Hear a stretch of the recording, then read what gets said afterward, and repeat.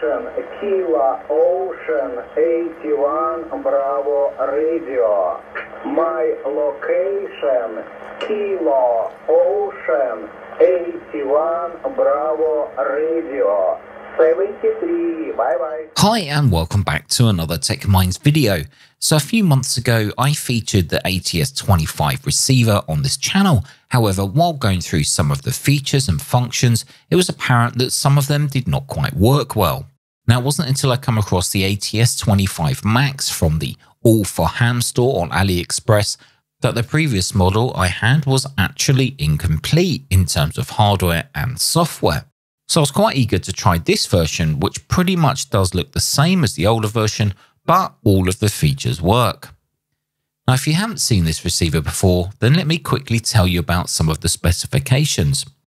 So first off, it supports reception of the medium wave and long wave bands, as well as 1.7 MHz up to 30 MHz, so all of the HF bands and in between. It also supports FM broadcast, and with the little included telescopic antenna, it works quite well on that band. Now, the ATS25 Max does have an internal rechargeable battery, and as this is a receiver only and does not transmit, the battery lasts a good amount of time.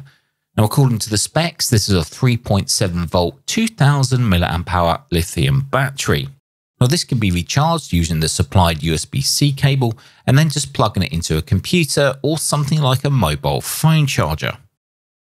Now, the shell is made from a sturdy aluminium with a kind of nice brushed effect.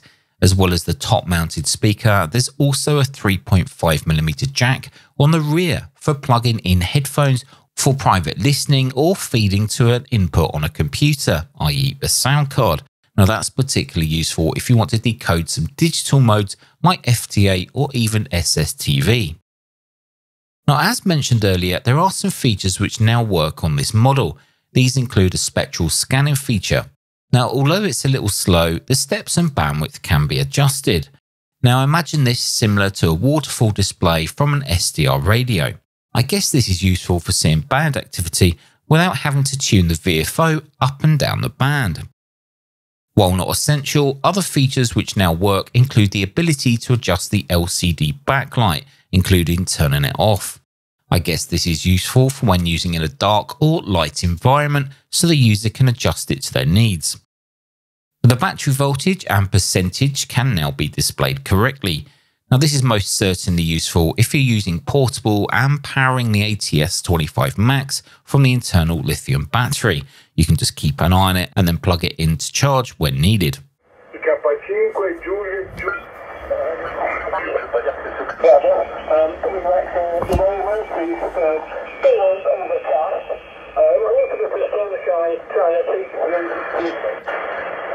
As the net, we've got G7RFO mobile in Sugar Echo 42, not required by me, Jeff. Yeah, 59 Rob, 59 GWY. Roger the 59, 59 also. 59 also, John. Not required, thank you, LKB. XL.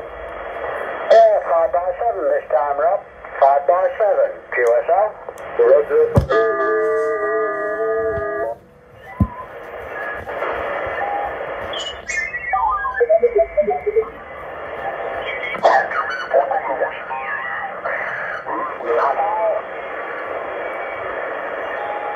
India Lima, Lima Yankee 1, India Lima. India Lima, I've got it. This sign. This sign is 1 Kilo Golf Radio. Good afternoon, thanks for your call. Yellow Foxtrot 5556. 5556, my name is Gosho. Operator here is Gosho Lake Golf. Oscar Sierra Hotel Oscar Gosho.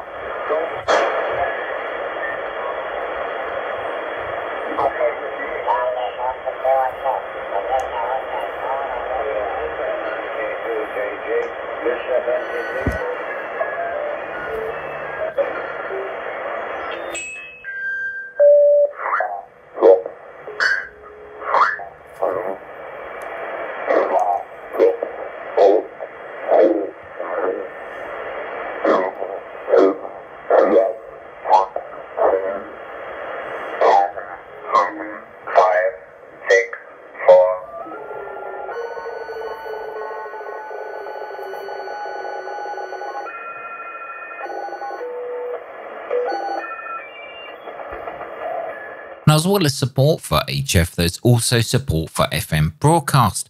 And as well as the usual frequency display, there's also a retro display where stations' names are shown as you turn the VFO.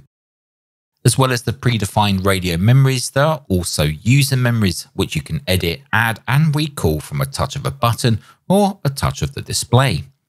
Overall, the 2.4-inch colour touchscreen does make the ATS25 Max quite unique, and along with its special features, the ATS25 Max is a nice little portable receiver. Now, the only downside I've found is that there's a small whooshing sound when tuning. I found this on all radios of this type that use similar radio chips such as the SI4732, so it's not just the ATS25 Max. To me, it sounds something related to the AGC. Anyway, I'll leave a link in the description to this product if you fancy getting one yourself. Until the next video, take care, stay safe, thanks for watching, and I'll see you guys in the next video.